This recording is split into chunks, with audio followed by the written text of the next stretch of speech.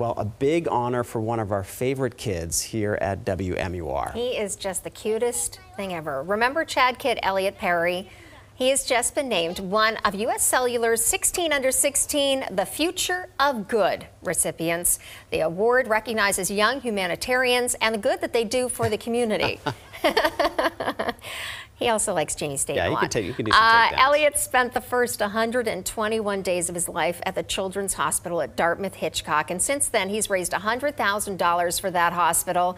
Elliot's new 16 under 16 award also comes with a check for $10,000 for CHaD. So it just continues what he has given back to that hospital that did so much for him and set him on a great path. He is a wonderful kid, big personality. He is hunting for my job, so I get a little nervous, as you mentioned before.